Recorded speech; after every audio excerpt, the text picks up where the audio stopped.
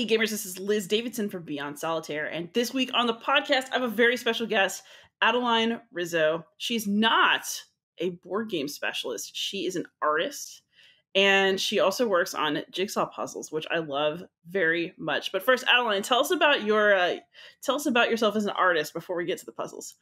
Oh God. Uh, Fun place to start. I guess I am technically a painter if we're speaking in these terms. I have always wanted to make images since I was really young. I went through many different institutions where I trained in different ways and worked with different artists to kind of pick up their own styles and whatnot. But I've always had an affinity for classical realism and studying the old masters, and it was very hard to find that in America at the time. And I moved to Florence, Italy, and went to the Florence Academy of Art, a very impressive institution that's very, all bolstered up in all of their ways, and trained there for a number of years. Graduated, started, producing my own work outside of it, and then got sucked up into a puzzle company in the middle of it. Yeah, that's pretty much how the very short version of the art career thus far. And you had an exhibit this past weekend. Oh, I did. No, my one of my paintings was accepted to the Woodmere Art Museum as a art museum right outside of the Philly area. It's technically in Philadelphia, I guess, if you think about it that way, but a beautiful museum, and they do their annual juried exhibition, and this year's theme was seeing the story, so giving a place for narrative art to have a platform in the modern world, which is not quite popular in the big institutions right now. So me as a realist who likes to tell stories in a representational way with paintings, there was a place for me there. So I got to hang a painting there. So a first museum show is a good thing, I guess. Yeah. Beautiful. So puzzles, is that something that you were always interested in, or did you end up doing jigsaw puzzles by accident as an adult? Oh, no. It was it's my mother, really, truly. At the end of the day, I run this puzzle company with my mom. She has many sisters, comes from a very big family, and she would always do jigsaw puzzles around the table. We'd go to the lake for, a couple days in the summer as vacation, and everybody would be able to catch up and talk around a jigsaw puzzle. And so for her, it was a family oriented experience. And me, I was always kind of the teenager off in the distance who had absolutely zero interest in the jigsaw puzzle at all. I was mostly just trying to get out of the house as quickly as possible, as most teenagers were at that point. But no, after a certain amount of years, she basically started to realize that there was no art that she wanted to do. No, she was struggling so hard to find a jigsaw puzzle that inspired her, especially because I was off studying, and I was bringing them to art exhibits and talking about these new movements in art that I was able to witness. And she, as she was learning more about art, she was like, "Oh my God, if I do one more, hot air balloons and puppies jigsaw puzzle, like I'm gonna lose my mind." So she basically, out of the blue, after running her own business, started a jigsaw puzzle company.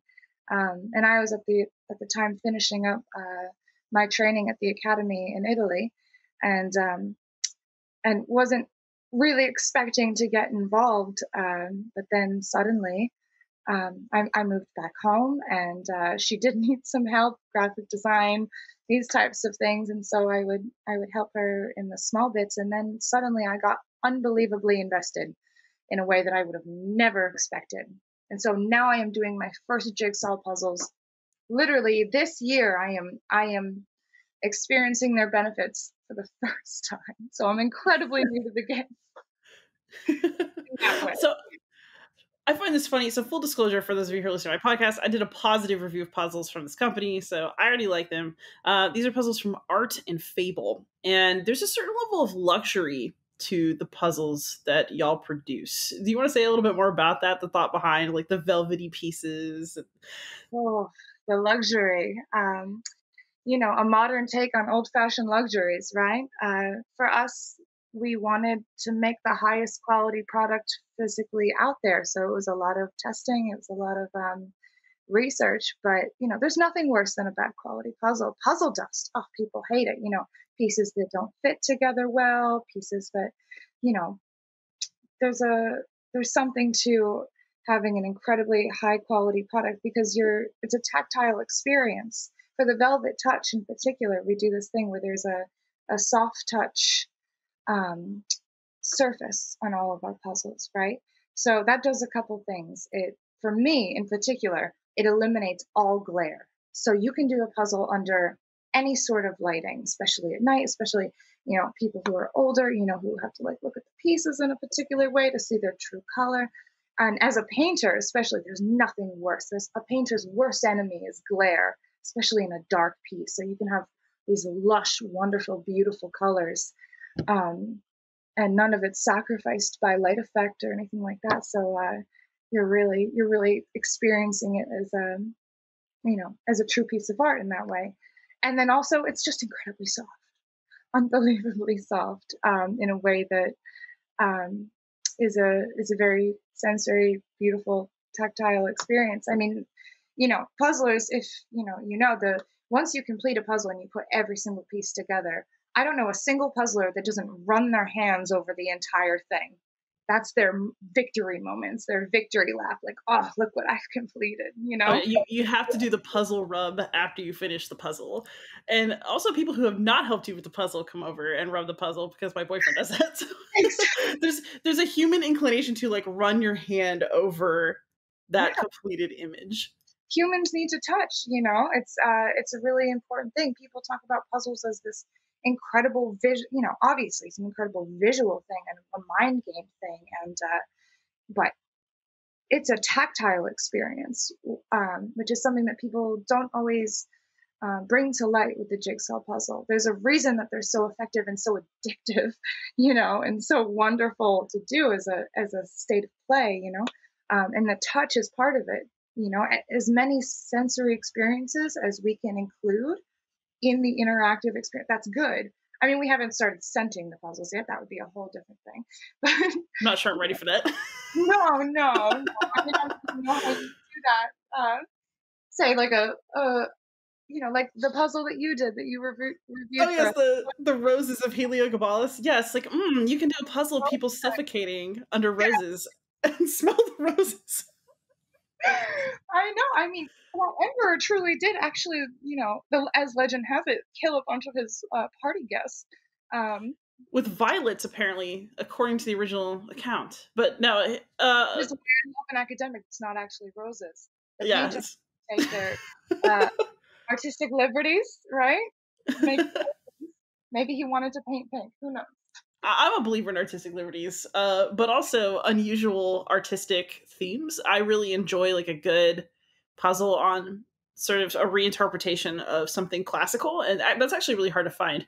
So this is where you come in. You are the curator for the art for these puzzles. And is that something that you had to learn how to do on top of the art that you already know how to create yourself?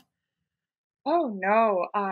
It is much harder to create your own art than be very adamant about how much you love other people's art. I mean, no. I mean, any painter who gets into anything, they have their heroes, they have their masters, they have this thing that they want to do more than anything in the world, which is this unachievable, beautiful. You look at the masters, you look at these other painters, and you're like, how could they possibly do it? And you're seeing they're not getting the attention. No. Putting my taste upon the world came very naturally, unfortunately. Um, no, it came very naturally. There are some parts of it that got more complicated because, if you're a curator for a gallery, that's well funded and you have a good base, you can pretty much do what you want. You can hang the paintings you want. You can put the sculptures in that you want, and your taste is not to be questioned. With puzzles, it's a whole different scenario, because my taste in painting tends to lean more towards the classical, the Baroque, the French, New Wave. Like these types of paintings tend to have one singular glowing body or subject, and in a field of darkness. It's something that artists use um, is contrast and light isolation as a way to have the viewer focus particularly on one absolutely stunning thing in the middle of the painting. For a puzzle, these types of works do not, nor do they sell, or nor are they fun to do as puzzles, because then you're dealing with one light object or one colorful object, and tons of blackness in the distance, and you're just putting, you know, the darkness pieces together, and that's your whole puzzle, and it's torture. So I mean, some people like to do it. The really hardcore puzzlers are like, give me a gradient. Let's flip the whole puzzle over and I'll do it backwards and not look at the image, But for lots of people, they want detail. They want color isolation, things happening that they can recognize in a certain piece and go, oh, this is what's happening here. I'll place it here. Oh, this color only happens in this one spot. Okay, I know where that goes. And so it's a decoding thing for them that they can do where it's rewarding enough that they're not going to abandon the piece or not engage with it. And that's the whole point, is to engage with the piece. Well, at least for me, the whole point is to engage with the piece. But yeah, to not lose hope in doing a puzzle, you have to have something to attach to. So, the kind of art that I might be interested in may not serve for the general public. So we look for color, we look for line, something that you can trace from one piece to the next. We would do puzzles with text in it, like old storybooks. We would compile these things so you can put together the words alongside with the images, something that humans can attach to and feel proud of, because that's the whole thing.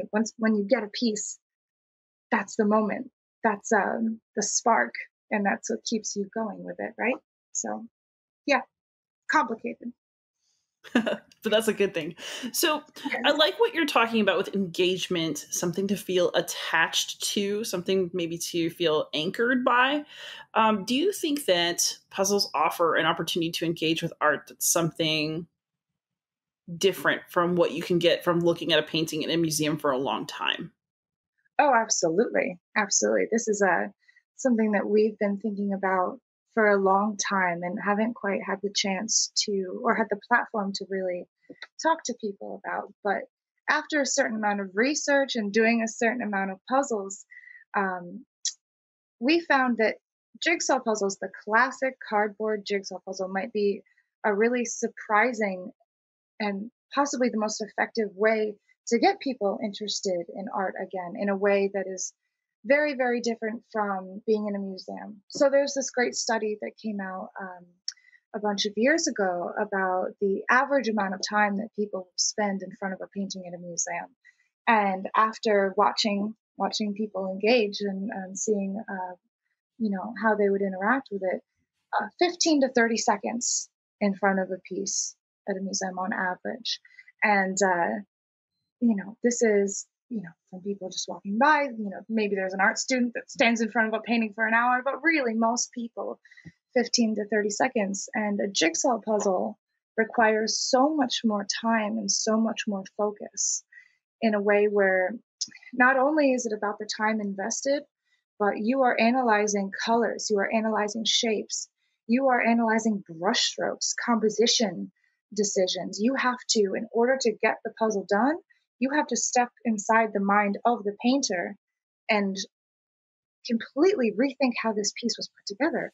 Why was that decision made? Why does this go over here? It is so different. I mean, most people, even very intense art students, people who are obsessed with painting, they spend time online looking at a painting, on the computer. Even museums are trying desperately to get the public engaged in art in a way that hasn't really been the case for 100 years or so. And they're doing things like, virtual reality exhibitions, or there are different apps you can get on your phone to guide you through the museum, and or, oh, for Christ's sake, making making all of their classical art into memes on social media. This has been the new thing, and so they're desperate to find ways to get the public to care about the art of painting again. And puzzles might be something that is, it's a non-technological experience. You're doing it with your hands, like we said, the tactile thing. It it awakes so many different sections of the brain in order to go through it. And no, there's so many different ways, so many different reasons on why this might be a really effective tool for both. I think art educators would be very into this. If you're, teaching like a high school art history class, how do you get a 15-year-old to care about a piece of art or really look at it for more than 5 seconds on the PowerPoint? This might be a really incredible tool, and artists need it in order for there to be an audience, really, for painters in the future. We need to have the public just exposed to it, for the most part. And so, because if we think about living painters, there are very few venues for them to showcase their work in a meaningful way. There's galleries, there's museums, Instagram, Facebook, all of these things. There's publications that will feature their work, but other than that, there's no other way that their work is being distributed around the world. And puzzles is a way to do that, a really effective way, because people are actually engaged. They're not just flipping through a magazine and reading a little blurb, if they even care to look at it for more than a second. They have to really, really engage. And yeah, I don't see any other thing in the world right now that might hold that potential. Yes. So I have a rude slash difficult question, but take it. So, okay, this is something that people ask me all the time because I'm a Latin teacher. I'm a great lover of things that maybe people don't see the value in right away. Yeah. So, when you talk about wanting people to appreciate art again and the fact that that's fading, why shouldn't we let it fade? What is the value that we should be getting from all these modern painters that maybe we ignore too much? Okay, so there's the answer. So I think about something like Latin, right? The Latin language, the ancient languages. They're not perhaps the most efficient mode of communication for the modern world. Yes, which is part of the reason perhaps it died out. But you are fighting to keep it alive with what you do. Yes, painting in itself as an art form is it's anti-efficiency. Absolutely anti-efficiency. There would be 1,000 ways to communicate similar ideas in ways that take a lot less time, a lot less money, a lot less resources, all of these things. The movies, digital art is coming about in a huge way right now. But I think that slowing down and doing things the hard way really do have an effect that is long lasting in a way that we as the human race needs this. We need to be able to breathe, take a moment, and go through the steps that perhaps we've gotten quite used to skipping. And maybe there's something beautiful. A puzzle in itself is an anti-efficient act. It is not easy. It is not the quickest way to see that image at the end of the day, but we take joy in it and we learn something through the painstaking steps of putting it together. I absolutely think there is absolute value in keeping painting in the old way alive. If anything else, it connects us to our physical world. We're not looking at a piece of art done on the computer. We're not looking at something even shot through. We're looking at every single drop of blood and sweat that another human being put into this physical object that means so much to them. It means so much to, this is what we share our lives in this physical world. And if we abandon that too quickly, no, I do believe that there is something lost there if we do not keep it alive, even a little bit. And I think it's really interesting that you're talking a lot about sort of the development of expertise and the amount of time that goes in, the amount of resources that go in. However, when you're talking about puzzles, you're also giving people a chance to get a taste without necessarily being an expert, without necessarily putting in all of those hours. But also with great power comes great responsibility. How are you choosing what art you want to show to just a person who maybe wants to do a really cool jigsaw puzzle that feels velvety soft? I mean, what kind of thought goes in to those choices beyond this would make a good puzzle? What are you trying to communicate to people who may not be artists, but who might like the image you picked? Well, I mean, that's the whole point, right? There's this whole conversation around um, appreciating art or painting as a pastime for the elite, for the rich, or for the educated. And I mean, the art world, put themselves in their own hole with that for sure. But for sure they did. But I think that society is losing something so big if it's not shared with everybody. That's the other beautiful thing about a puzzle is that you can buy that puzzle for, under $30. And, you might not be able to go into the city, go to a gallery, all these things. But choosing art for the general public, I look at, I've done a lot of asking people, asking friends who might not be artistically inclined, like, what do you like? Oh, does this, do you react to this? Do you react to that? What about the color? What about this expression, this texture of paint? What do you love about this? What do you hate about this? And it's so varied and so hard to make decisions in this manner. But I think that people generally want to do something beautiful. They want to do something beautiful. So, and of course, what does that mean? Is a constantly difficult question to answer. But I think that beautiful scenes of nature, beautiful scenes of figures.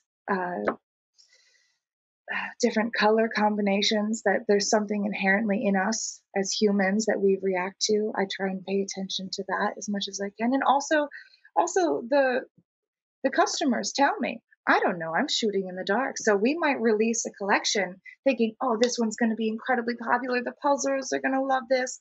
These people are going to love this. It's going to, it's going to do so well. And then it's a dud. And then we release another one that we think, maybe serving this purpose, that perhaps we didn't have as much faith in to be something that really united a bunch of people. Next thing you know, people are sending us messages from all around the world being like, I can't believe this piece. I love this artist. I'm following him. I'm thinking about all these different things, it's a guessing game. I would love to say that there is a science that at least I can't understand science. There's studies being done at Yale in these labs on how people perceive artworks, how, what happens in the brain when you see this and when you see that. I don't know. None of us know.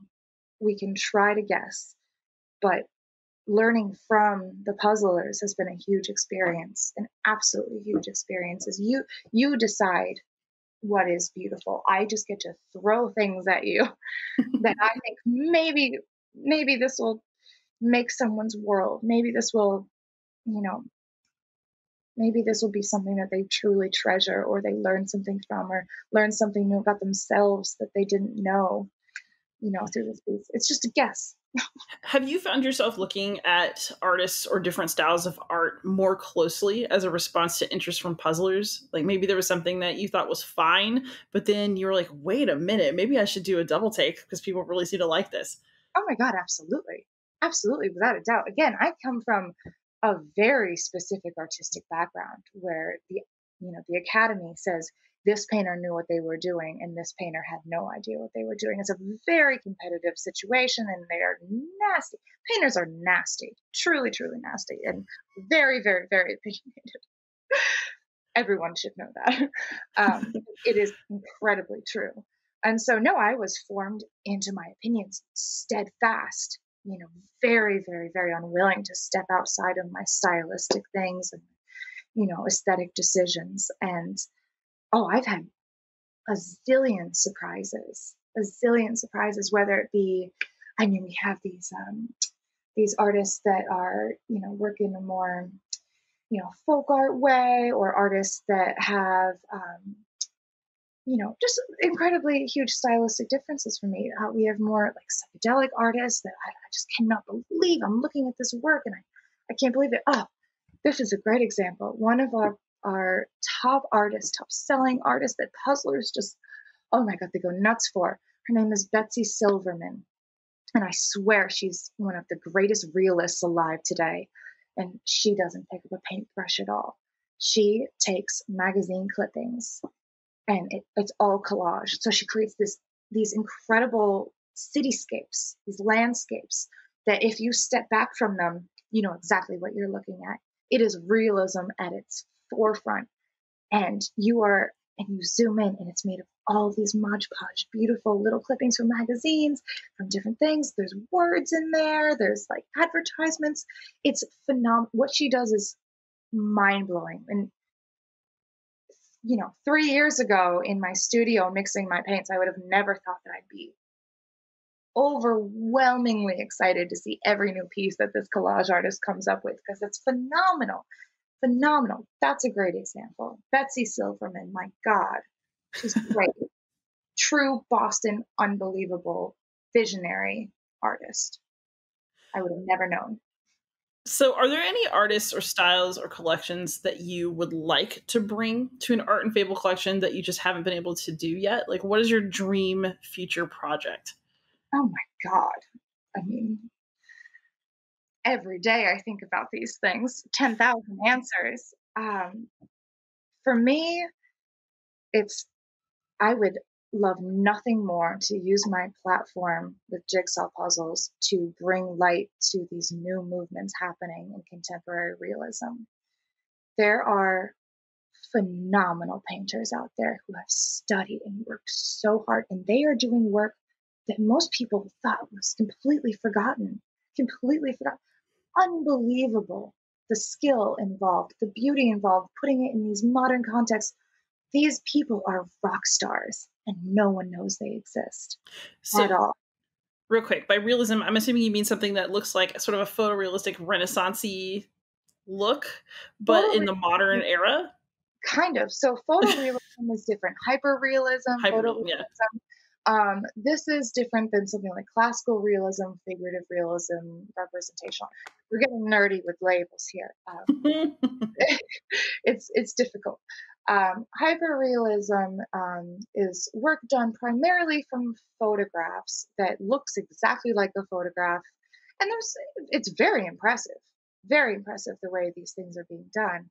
I'm talking about the world of figurative realism, perhaps, it's got a lot more expression and soul in the way that the paint is applied. It's looser, more imaginative. It's less tight. Like like a robot could probably paint hyperrealist paintings. But the figurative realist movement is there's texture, there's passion, there's mistakes, there's this blood in it that is so beautiful. And these painters train for years and years and years, and this movement is growing. Let me put it this way. So the academy that I went to was one of the first to pop up in, I guess it was, the late 90s, early, 2000s, that was reviving these old techniques from the masters, because at the time, in the 80s, we'd moved really far. Any sort of realist representational art had fallen out of favor so drastically, and the art schools stopped teaching it, all of this, and the information was almost forgotten, almost completely forgotten. And a couple people in Florence really are credited with bringing this information back to light and training a whole new generation of painters again to be able to paint a portrait, be able to paint the figure beautifully, And there's this whole movement of painters coming out of these academies, doing things that are so phenomenal. And now these academies are all around the world. They're popping up everywhere. It's happening. And I would love nothing more than to work with, there's these curators, a husband and wife, they're called the Bennetts, and they work with only female figurative realist painters painting work of the female body, of women, and they're doing absolutely incredible things for the movement. I would love, oh my God, painters like Rebecca LaVille. Oh my gosh, she's an unbelievable rock star. Brad Kunkel is doing these giant nude paintings with gold leaf and these figures coming out. I mean, it's unbelievable work that someone's got to talk about it. Someone has to give it a platform. And I would love nothing more than to team up with some of these people um, to, you know, to push their work around the world. I want to put their work around the world in the hands of people and their families that perhaps have no idea that this work is being made. That could change the way people think about this whole section of art. So yeah, that's what I would like to do. Figurative realism. The rock stars. The rock stars need a place to be. I want them to be considered like like the movie stars, like the actors, you know, that are all over People magazine, that are, you know, I always think about this example. This is the classic example that if you ask, if you go out on the street and if you pull a random person over and you're like, what's your favorite song? What's your favorite band? What's your favorite musician? They'd go, oh my God, I have so many. All right, let me go through. There's this one, this one, or definitely this song, or what's your favorite movie? Who's your favorite actor? There's all this passion. They can, you know, there's so much for them to say. And if you ask that same person, what's your favorite painting? There's this, a lot of the time, unless they're passionate about it, this kind of awkward silence where they try and fight for that field trip they took in sixth grade, you know, and God, what was the name of that painting? And God forbid you ask, who's your favorite living painter? Ooh, if they don't bring up like their neighbor who paints, you know, it's pretty hard for them to come up with something. So that's the culture, and it used to not be that way. We have the opportunity to change that with jigsaw puzzles, with actual engagement, possibly, hopefully, fingers crossed. So we also talk about you know, when people talk about artists, I think the word starving is usually put in front of it. So Oh yeah. the other question I have is, so as a business, you know, Art and Fable, it is about bringing art to a wider audience, but it's also about, you know, being a successful business. And I think that, I guess what I was wondering is, do jigsaw puzzles also provide artists with an advantageous way to get their work seen and to profit from the work that they're creating? Oh yeah, absolutely. I mean, for us personally, we we do a direct licensing fee. We do it again after we sell a certain amount of puzzles. I mean, what we are truly selling to the artists, or what we really want to do for the artists, is be a platform for exposure. Artists work so hard for exposure. Exposure is all that they have. I mean, me as a painter too. I mean, you know, anything that I can do to put my work anywhere and just for it to be seen is incredible. That's all painters can ask for a lot of the time, just that it's being seen, let alone it being engaged with and like examined in an intense way, like a puzzler. Oh, painters, painters would die. I would die to have somebody take like a piece that I was really proud of and examine it in the way that you would have to in order to do it as a jigsaw puzzle. Painters usually are very used to not asking for that because they think it's impossible. Like, well, you know, it's impossible. So no, really was what we were doing is expanding audience because, again, not everybody can afford to buy a painting, but maybe somebody can. Maybe one of those couple thousand puzzles that we are sending out into the world, maybe that person's uncle sees it and he has the ability and he falls in love with it and he goes and contacts that painter and buys that piece. Or just, I mean, we're living in the social media age where everything is how much you're being talked about, how many people are following you, how many people are whatever. We are giving painters or people the opportunity to go and look further. That's why we include with every single puzzle, like, yes, there's the puzzle, the resealable bag, we little box top stand, all of this, but we include a print, like a really, really nice print of the artwork where you flip it around and there's a whole biography of the painter. Ideally in the future, I'd love to go further with that, but the details about the piece. I would love to. Soon we're going to have a new website, maybe, where we have a whole blog format where I can do these more long-winded exhibitions of the artist's work, interviews with the painters. It's all about empathy, empathy, empathy, empathy. If someone who doesn't realize they love art, right, can go and learn about this painter, hear them talk about their own experience, that creates the love and respect necessary for them to have a really excited audience and to do well in the long term. Without that, it's impossible. They can be very famous in their like exclusive art communities, they can have gallery representation, but there's only a very small percentage of the world goes to these galleries and, sees these online exhibitions, and, we can just widen or break it open to the average person and everyone can win. That's my plan with that. So yeah, I would like to think that I'm doing something for the painters, or at least I will try to every single day moving forward to come up with new ways to make that happen. That's the goal. At the end of the day, that's the heart of it. So you mentioned that your engagement with jigsaw puzzles is something that, I mean, you knew about them for a long time, but maybe only recently really started doing them. So has that had any impact on your own art? Does engaging through puzzles affect your work in any way? Oh, I absolutely think so. I mean,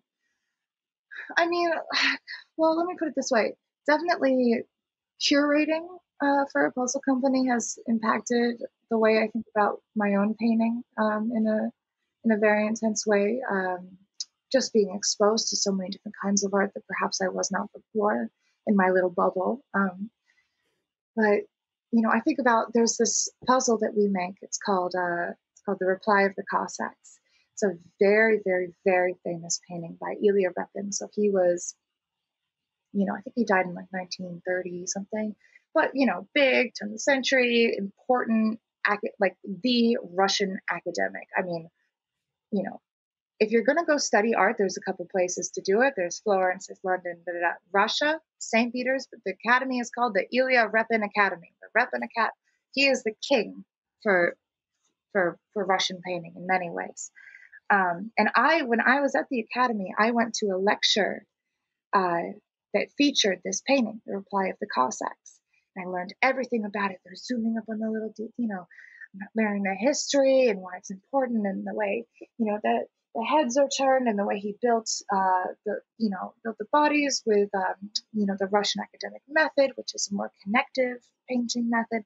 So it was an hour lecture on this singular painting. And I came out of it, oh, I love it. Oh, like I know this painting so well, right? I've learned so much about it. And it, the time came where we made it into a puzzle, because it's got a great story as well. It's, the Cossacks have just received a letter from the Turkish Sultan, I think, and the Sultan is asking their army to back down, to surrender, surrender now. And the Cossack army is in the painting. They're laughing.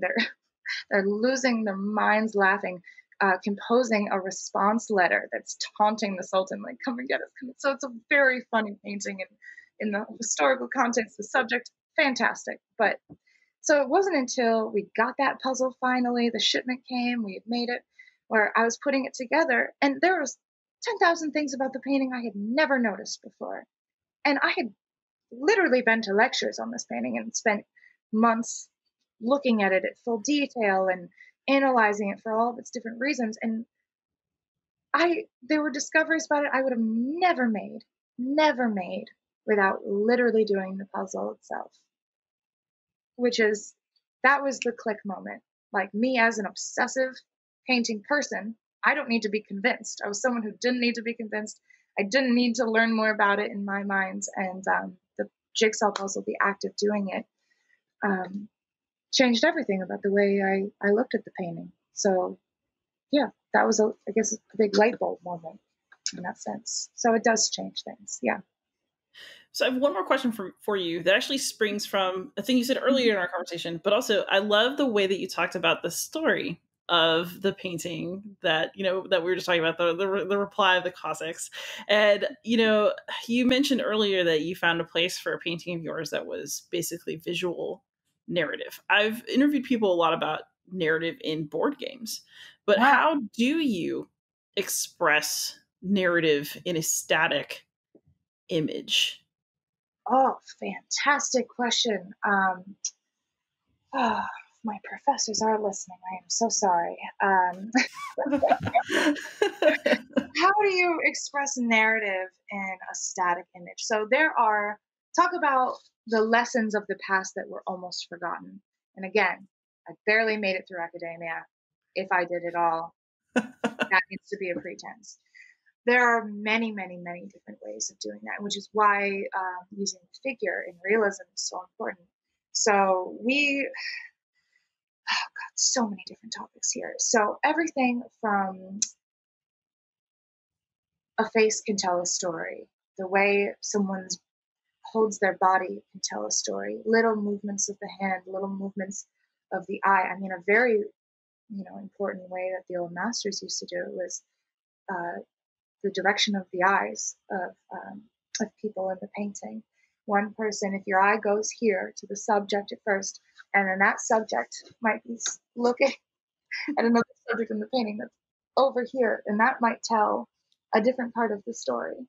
And that person's eyes go over here, and that tells a different part of the story, and then it circles back to Venus or something, that can tell the backstory there. That's one way. The other way of doing that with a static image is value compression. Is a tool that painters use, where the ideas around value compression are basically that, okay, so you have a glowing thing in the front of your painting, right? And it's taking over so much light, and it's emanating, and it's what you see. Your eyes go straight for it, right? And then your eyes take some time to adjust, kind of like when you go out in the night and the outdoor light is really bright, and you have to take time to see the rest of what's in the darkness.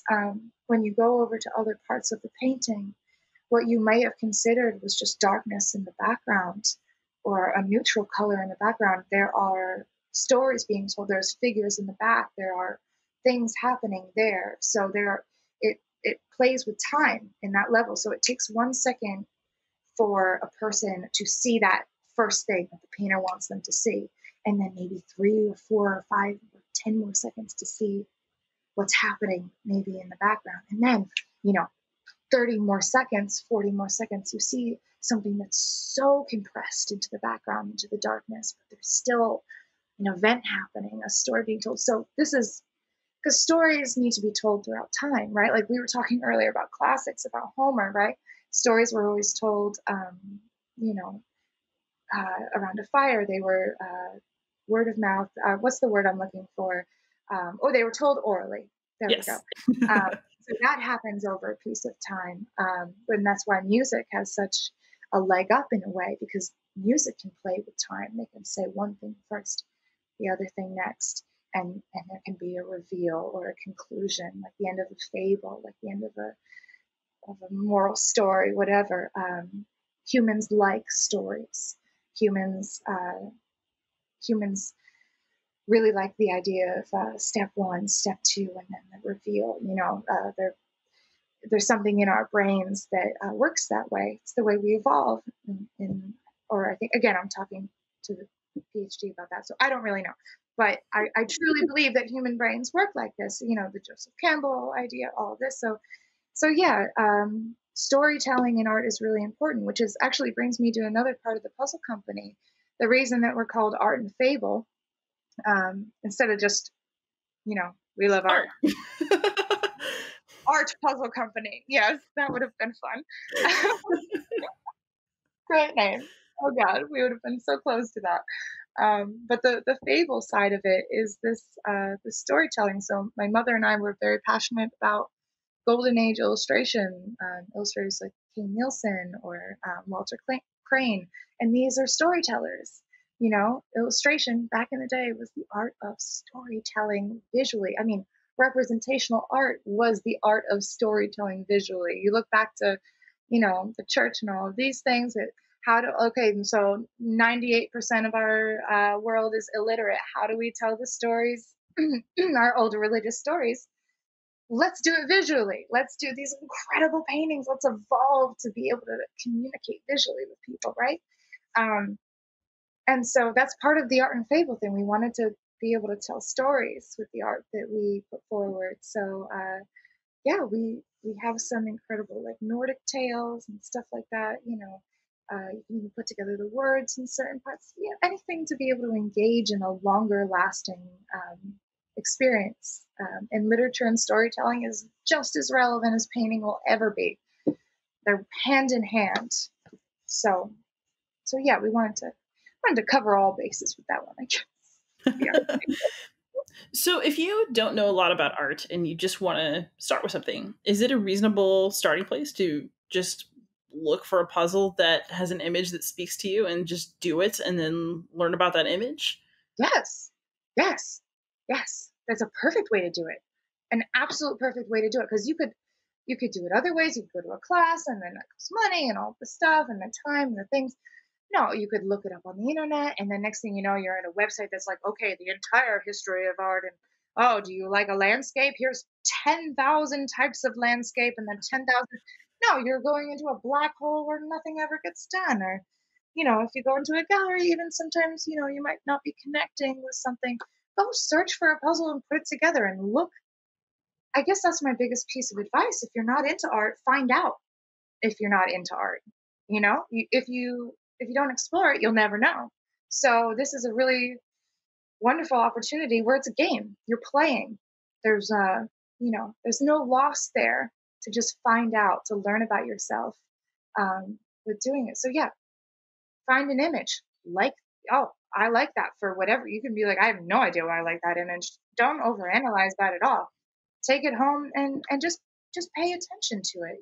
Pay attention to the little shifts in value or color, or look at the artist's signature and how they had to place it on top of something that they maybe like worked really hard on before, or how like a face is constructed, or I'm talking as a painter again, how a face is constructed. Just look at the colors, look at whatever you want to look at in it, because you're going to discover something that nobody else is going to discover, and it's going to be completely personal. And that's the beauty of art. And it's intimate. You can do that puzzle by yourself. It's like going to see the Mona Lisa, but for an audience of one. You get to do that. So yeah, just go do a puzzle. Much easier, much more fun, much more fun. And yeah, I guess go do a puzzle. I think this is a great moment to ask. So, where can you be found on the internet? Oh God. Well, I'm found with the company. The company is very easily found. artandfablepuzzlecompany.com is our website. We have an Instagram, Art and Fable Puzzles. Is that pretty much it? We have a Facebook, Art and Fable Puzzle Company. One day we'll have a YouTube, maybe. One day when we're blogging, we'll be doing articles. So, stay up to date on that. And for me as a painter, my name is Adelyne Rizzo. Very hard to spell, so you're going to have to figure that out for yourself. And my Instagram and my website, maybe that's a clickable thing later. It's in the show title. We got you. Google that and painter. Something will probably come up, hopefully. And thank you so much, Adelyne, for coming on. For those of you who, if you're listening to this podcast, I can be found anywhere as Beyond Solitaire. So thank you so much, Adelyne. I really appreciate the time you took to be on the show. Thank you. Thank you for taking a chance on a crazy art puzzle person who doesn't know how to talk. We're very appreciative. Went fine to me. All right. So everybody who's listening, if you have questions, comments, let us know. And most of all, happy gaming, or in this case, happy puzzling.